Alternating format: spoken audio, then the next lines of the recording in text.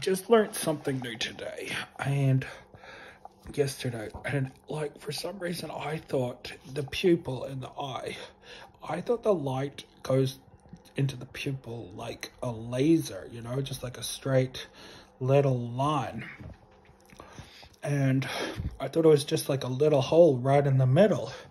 But apparently that pupil right in the eye there, the black part, the light is actually going in the whole pupil.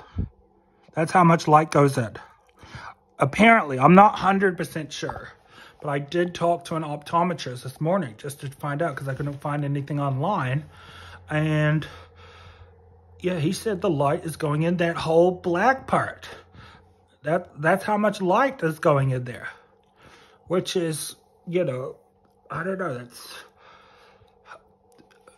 interesting. Just that there's that much light going in there. Anyway, I thought I'd just make